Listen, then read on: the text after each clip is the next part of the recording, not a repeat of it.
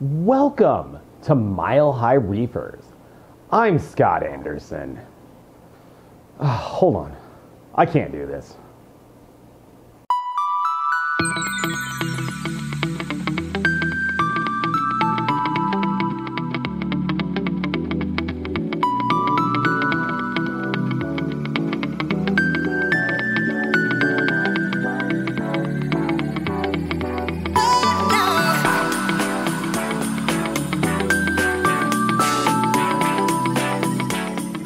Much better. Yeah, that makes such a difference. A couple of the corals are annoyed, but yeah, the glass is all dirty. I worked all weekend, night shifts, so when I do that, I don't touch my tank. And of course, before that, I threw my back out. So all the work I planned to do last week didn't happen. So today, we're doing all the stuff I wanted to do last week. Big goal is to dose this tank with Fluconazole. I've got a hair algae problem, which this might help with, but I also saw some bryopsis. So I'm hitting it early, I'm hitting it hard. I've got 5 bottles of Fluconazole. Fluconazole is an antifungal medication primarily used for bryopsis removal in the reef aquarium. If you put this stuff in your tank, it will kill your bryopsis. But it also has an interesting side effect in that a lot of people say it helps with hair algae, including myself.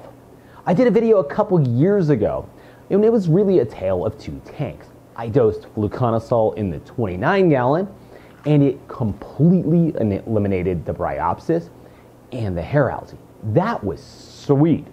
At the same time, I dosed the 210, and it did nothing. But this is when my tank was crashing. Nitrates and phosphates were high, algae was growing out of control, and I think that was the problem. Well, it's been a couple of years, and the algae is still in the tank, but it's growing really slow. Nitrates and phosphates are really low.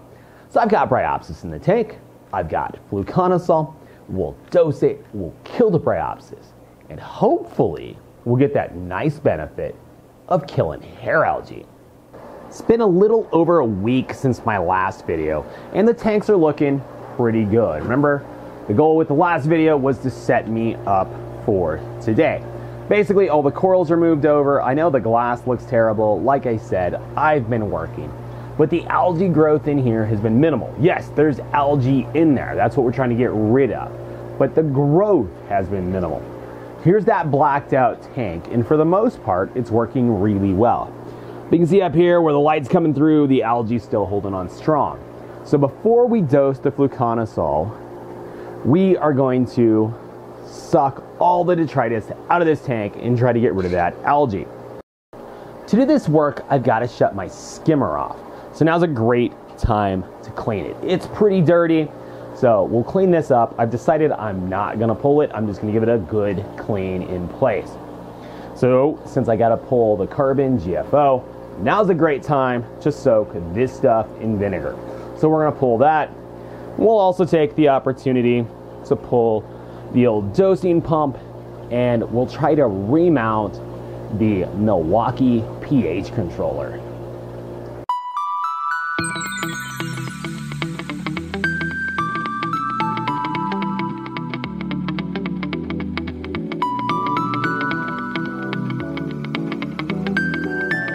I just did a bunch of sucking, but as you can see, I got most of the algae, most of the detritus out of here. So you can see this valve up here has Pocillopora growing on it. This stuff looks dead, but there's a good chance it's gonna survive. It's been here like 10 days under the dark, and I've done this to this coral multiple times, and as you can see, it's decided to grow on that valve. That valve is also how I control water in and out of this tank. So to do my water change, I closed that valve, siphoned all the detritus and algae out. Now to refill the tank, I just turn that valve on, and then I'll turn the valve on for my saltwater mixing tank, which will feed the water back over to the sump. Pretty easy setup. I never have to carry a bucket. So now I gotta clean my skimmer. To do that, I'm just gonna shut the air off. I'm not actually gonna shut the skimmer itself off, but I gotta shut it off for the Fluconazole anyways. Now I use an Aqua C skimmer. It's an old school downdraft skimmer. And for anybody who thinks they don't work, would you like to do the skimmer cup challenge? Oh, it's nasty, but look at all that skim mate. It's thick, it's stinky, it's nasty. This is why I use Aqua C. Tank on the right, I've got most of the detritus out. The idea is just to keep nutrients low as hopefully we kill bryopsis and algae, because that will spike my nutrients a little, and we're not gonna have the skimmer up for 3 days. But we do have algae growing down here, so we'll have a pretty good test. You can see some of these frag plugs have algae growing on them. So that's the kind of stuff we're working to fix. The frag tank down below, we've got algae on the wall. I don't see much bryopsis down here, but definitely got algae on the wall. Otherwise, I got things looking pretty good. Skimmer is nice and clean. As you can see, it's still running. I'll dose the Fluconazole. All I did was shut the airline off. It shouldn't give me enough air to foam, so it shouldn't be a big deal. I just tidied up the calcium reactor. I removed the bucket, the doser. I got the controller remounted. I'm just noticing right now my temp sensor fell off, so I gotta remount my thermometer. Carbon, GFO are all soaking in vinegar. While far from perfect, this looks way better than it did. It's less embarrassing. It really was bad. But the tanks are coming along. We'll dose that Fluconazole, and hopefully we'll get rid of the algae issues, and that'll really set me up for success in the filtration room. It's time to dose the Reef Flux, and the bottle basically comes with 10 of these pills in them. So I've got to open them all up, get all of the Fluconazole out of here. Each one of these pills is good for 10 gallons. I've got 450 gallons total. Water volume, that's a 210 display with all of the water and filtration down below. All right, now I've got the tedious, boring process of opening up all of these capsules and getting the actual Fluconazole out of here. This is the only way I have personally found that this stuff works very well. It is annoying, but you know, it is what it is. All right, so there's all of those tabs of Fluconazole opened up. There's my powder. I gotta mix this with water now, and we'll add it to a high flow portion of the tank.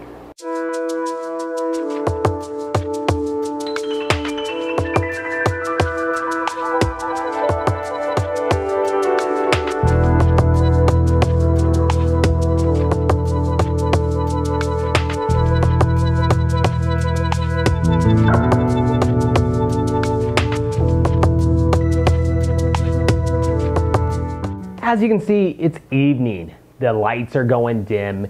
I've been working on my tank all afternoon, getting things cleaned up, taking care of the algae, getting rid of all of that excess equipment I'm not using, just fixing problems. And that's the goal, continue to fix problems. So before this day is over, I've got 2 more goals. First, the fish haven't eaten, so we might as well feed them, and I bet you want to watch.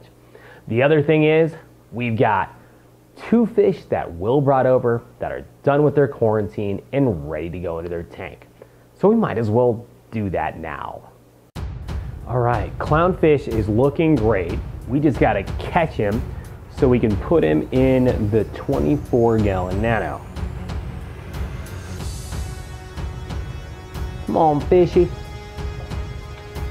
I probably would like to use a different thing other than a net, but a net's what I have on me, so we're gonna use a net.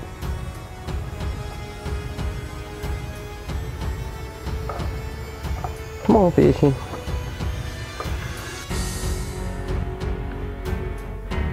I didn't get the glass clean on the 24 today. It's like I said, it's been all weekend. I've been working on the big tank, but there we go. There's that new clownfish going home.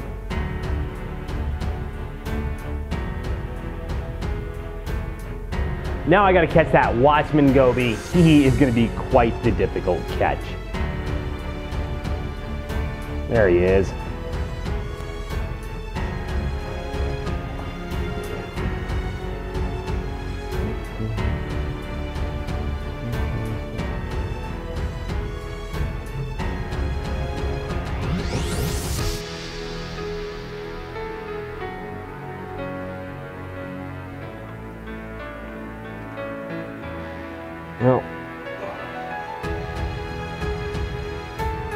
The real consideration with the Watchman goby is where do I put him?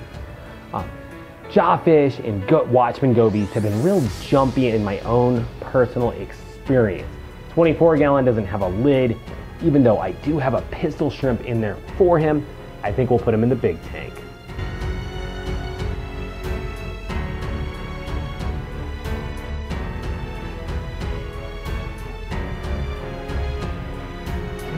Baby, what you stole?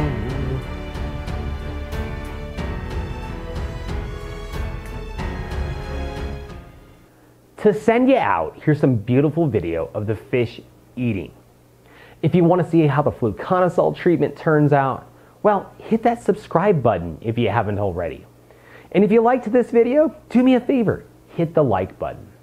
But now, without further ado, here's the fish eating. 7, 6, 5, 4, 3, 2, 1. You'll never have the sacred stone. Oh, this you crazy mother.